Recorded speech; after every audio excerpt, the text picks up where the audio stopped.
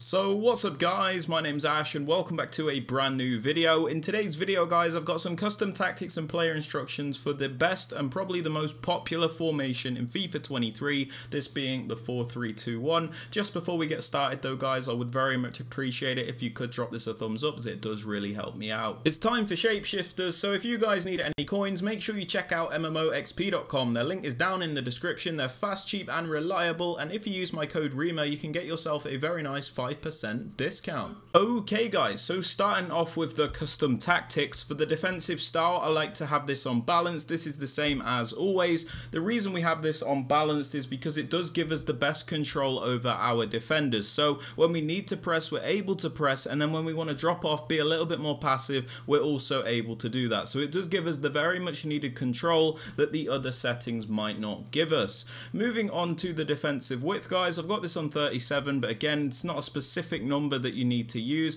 I would suggest anywhere between 35 and 45. The reason I go for like 37 is because I want my defense to be primarily narrow and compact, which will stop the opponents being able to run right through the middle of us and stop just passing right through us basically. The reason I don't have my width any lower though is because it's still important to maintain some of the natural width to cover the wider areas in case an opponent tries an attack down the wing. So if you guys want to up the width even more, that is also fine. Just know that there's probably going to be a few more holes in your defense because it's a bit more spread out, if that makes sense. Moving on to the depth guys, again, not a specific number you need to use, but I have this on 58. I would suggest anywhere between like 55 and 65. The reason I'm using it on 58 at the moment is because I find it to be very balanced, so our defensive line isn't too deep to the point where we're always getting pinned back, and on the flip side it's not too high to the point where one through ball will always destroy us. So it's a really nice balanced defensive line where sometimes we can win the ball higher up the pitch and other times we can sit back a little bit deeper.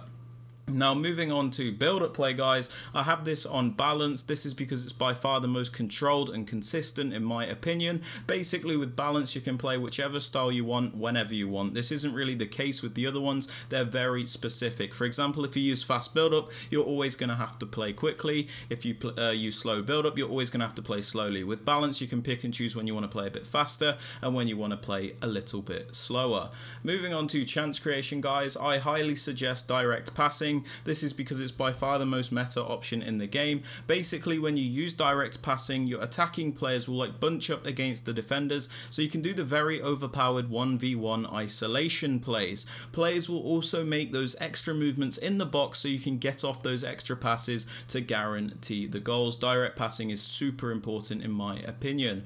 Moving on to the width guys, again, not a specific number you need to use. I would suggest anywhere between like 35 and maybe like 45, even pushing 50 if you want. But the reason I go for like 41 is kind of just something I settled on, is because I don't want my attack to be like super wide, otherwise it feels like a 4-3-3, and I actually don't want it to be too narrow either, otherwise it feels like your attackers are like sat on top of each other when you're going forward and there's not much space between the players. So I think it's really nice and balanced on like 40, 41, because basically your attack is narrow but it's not too narrow, if that makes sense. Moving on to players in box guys, I have this on 5. This is bang in the middle. This is so we can get a few players into the box to score those chances, but at the same time we don't overcommit the entire team to the point where if we lose out on possession, we're not always going to get counter-attacked. As for corners and free kicks, I have these both on 1 because there is a set piece routine that I use which require these to be on 1. There is a link to that in the top right hand corner of the screen. Now moving on to the players you want to use guys, I'm just going to give some suggestions because a lot of people ask which types of players they should be using, so I'm just going to give you a basic guide for each position. You guys don't have to use this if you don't want, but in the striker position I kind of like to go for a nice well-rounded striker. This is somebody that can do a bit of everything because this is a one striker formation, so we kind of have to compensate for the fact that we lack a striker that we would have in a two striker formation. So I suggest going for somebody that could like shoot on either foot, somebody with good pace and a bit of physical, somebody that can also dribble and pass. Basically a nice well-rounded player. That being said, you don't have to use them if you do not want to. Moving on to the right forward and the left forward, I suggest you use actual wingers. This is because these players are the main outlets. Even though this is like a narrow formation, these are like the main outlets, the main winger style players, if that makes sense. So it is important that you use players that can dribble, players that have good pace, players that maybe have decent skill moves, and also players that can shoot as well, because these players will often find themselves in those positions where they do actually need to finish off those chances. So you want to make sure that these players don't waste all their chances and can actually finish. Moving on to the right centre mid, guys, I like to go for a more box-to-box style midfielder. This is somebody that is going to attack and defend, so I would suggest somebody with a high work rate if you can get it, as you get the maximum contribution in both the attack and the defence, and I would suggest somebody with a nice well-rounded card so that they are capable of doing a bit of everything. Moving on to the middle centre mid, I use a more defensive-minded midfielder. This is somebody that is going to stay back, break up the play, and ensure that we are as good defensively as we possibly can be. So I would suggest somebody with a medium high work rate if you can get it, as you get the maximum contribution in defense and this player is not too bothered about going forward. Moving on to the left centre mid, guys, we can use an actual attacker here. Now this is because this player isn't actually going to have to play as a centre mid when we don't have the ball. Don't worry, I'll explain this in the player instructions, but you really don't have to worry about this player's defensive ability. So you can pretty much use whoever you want. You could use an Mbappe, Neymar, Messi, pretty much anyone you want to use in this position, but yeah, there's really no restrictions. I like to go for a really attacking player in this left centre mid spot. Moving on to the fullbacks, I like to go for a balance between the two. So my left back is more attacking, is actually going to go forward and contribute for us, and then my right back's just going to stay back, be a little bit more defensive. So I just like to have that balance. You guys don't have to if you don't want. As for the centre backs and the goalkeeper, these just need to be the full meta players. There's really not too much to add regarding them. Now moving on to the player instructions, guys. On the striker, I have him on stay central and get him behind. We have him on stay central because we don't want him drifting off into the wider areas. He is our striker, so it is important that he does maintain a central position and is always in the correct position for us. I also have him on getting behind, so he's always looking to make those runs in behind and annoy our opponents as much as possible. I do sometimes use him on mixed attack when I'm struggling to build up, but honestly against most players, getting behind is great because they do always make those runs, which are very difficult for the average player to stop.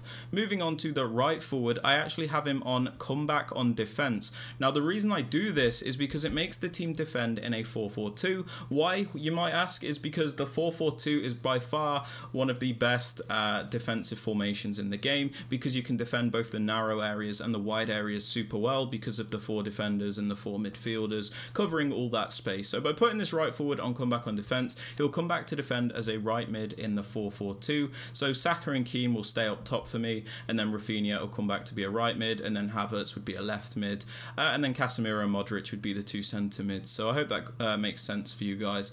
Now for the left forward, I have him on stay central and getting behind, kind of for the same reasons as the striker. It is a narrow formation, so we don't always want him like drifting off wide. We want him to primarily stay in those central areas, and we also want to utilise his pace and get him in behind, which is why we have him on that instruction. Now moving on to the left centre mid, where we've got an actual attacker, we have him on get forward, get into the box cross and cover wing. We have him on get forward, so he's not scared to go forward because this is an actual attacker. We do want him to contribute. We have him on get into the box for cross, so he's not hesitant to get into the penalty area, and then most importantly we have him on cover wing, so he does defend as a left mid in the 4-4-2 when we don't have the ball. This is why I said the defensive stats on this player is really not important, because they don't have to play as a centre mid when we don't have the ball. Moving on to the middle centre mid, the more defensive minded player, we have him on stay back while attacking, stay on the edge of the box cross and cover centre. Stay back is because he's obviously defensive, we don't want him going forward. Stay on the edge of the box for cross is kind of just like in case he does end up on a run forward, he won't commit into the penalty area. And then we have him on cover centre, so he does defend as one of the centre mids in the 4-4-2 shape. And moving on to the right centre mid, the more box to box style player, we have him on the default settings and cover centre. We have him on the default settings because we really don't want to restrict this player all that much. He is a box to box player, so we kind of want to let him do his own thing. The only important thing is that we have him on cover centre, so he does defend as one of the centre mids. Moving on to the left back, my more attacking fullback, I have him on balanced attack and overlap. This is so he will actually go forward and contribute for us. And then we have him on the overlap run type, so he will make the overlapping runs to add extra width to our attack. This means we have narrow options and wide options when we are going forward. Moving on to the right back, the more defensive fullback, we have him on stay back and overlap. We have him on stay back, so we always have at least 3 defenders back at a time, but we have him on the overlap run type in case we do send him on a run forward. He will make those overlapping runs to add the width. As for the centre backs and the keeper, these are on the default settings, guys, and I do not touch them. But yeah, they are my custom tactics and player instructions for the 4-3-2-1. If you have enjoyed or found it useful, please be sure to drop it a thumbs up, sub to the channel if you are new, and don't forget to turn on notifications. And with all that aside, guys, I hope you have a great rest of your day, and I'll catch you all in the next one.